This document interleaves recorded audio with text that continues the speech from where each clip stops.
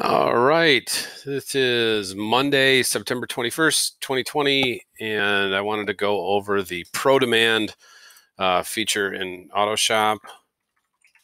Prodemand is a website that we use here in the auto service shop at the school. It's also a very common source for information for automotive techs in all over around the world, actually.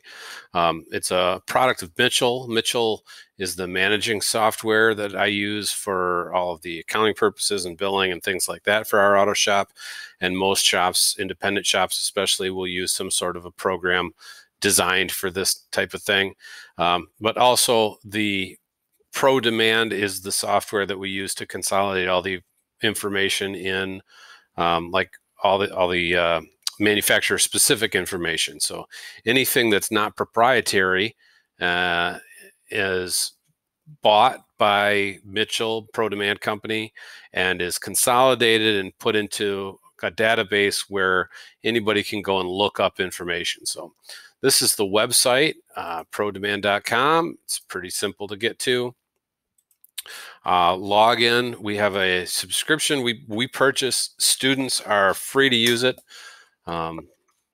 Muskegon CTC is our username. I'm not gonna show you the password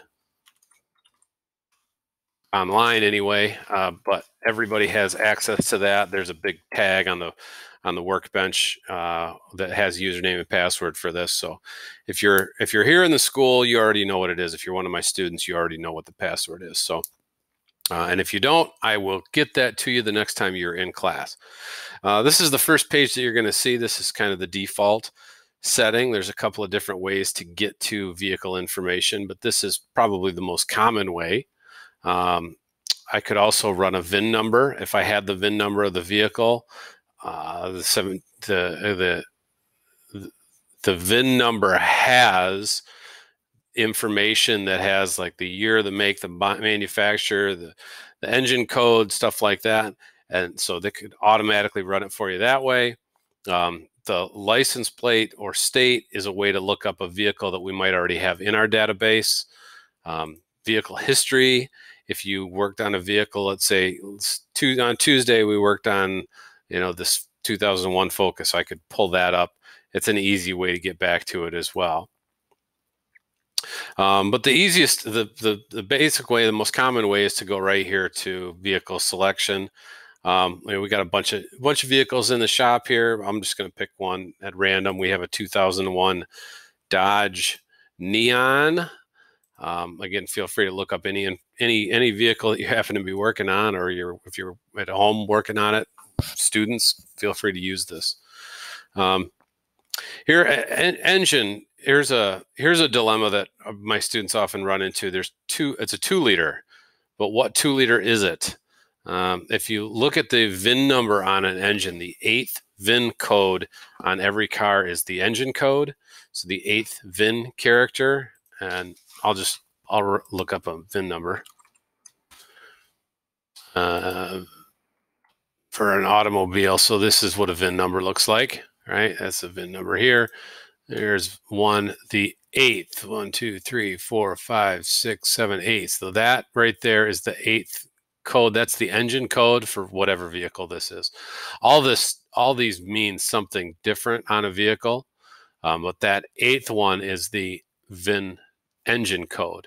And here's where VIN numbers are located. That's the most common spot to find it. There's one under the hood. They're in the dash. They're all over the place. So the VIN number for our Dodge Neon, the 8th VIN is a C. Okay. It's an SE. The difference, incidentally, between those two might be something like the difference between a turbocharged engine and a non-turbocharged, or a dual overhead cam versus a single overhead cam, or something like that. Just variations of a 2-liter. Not all 2-liters are the same.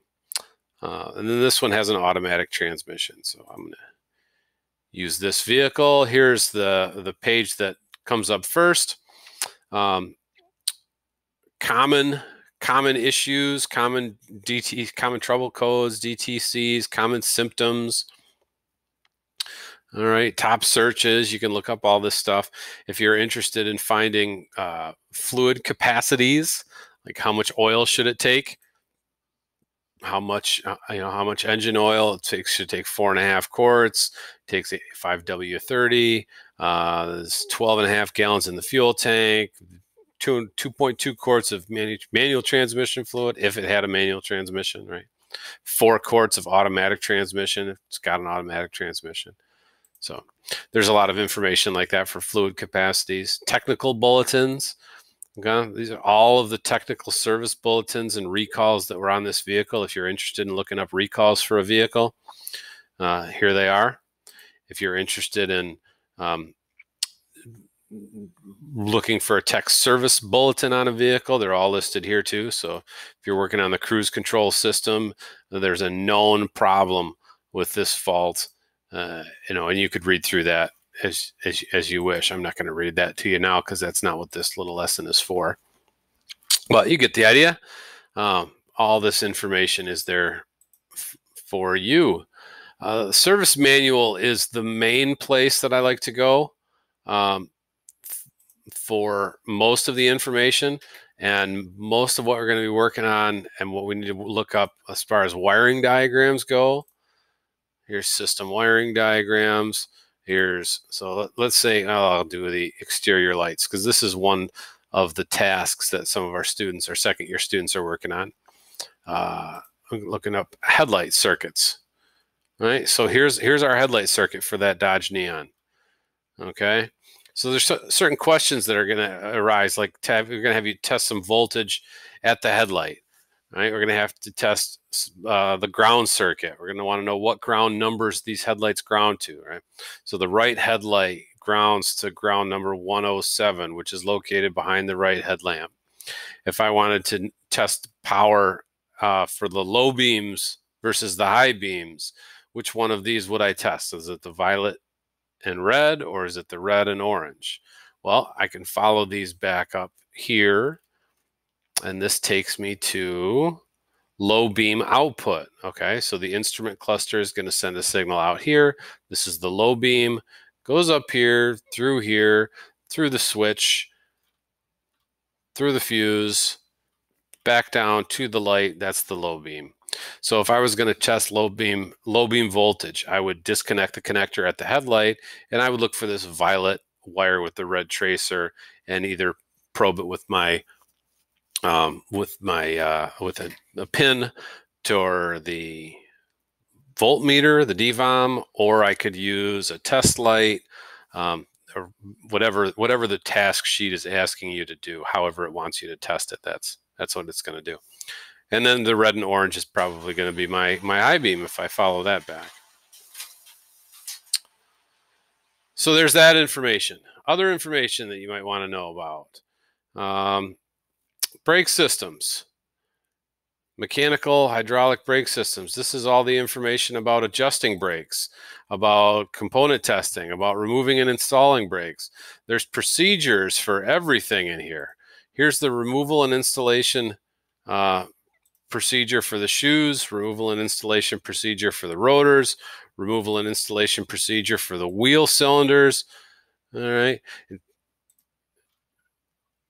There's torque specs for everything. There's how to bleed the brake system. So I don't expect you to be an expert in this by the first time you use it, but when you do get into most of the things that we do, when I ask you if you've checked on Prodemand for a procedure, this specifically is what I'm looking for. All right, there'll be a lot more information on this to come, but for now, I think that's probably good for you.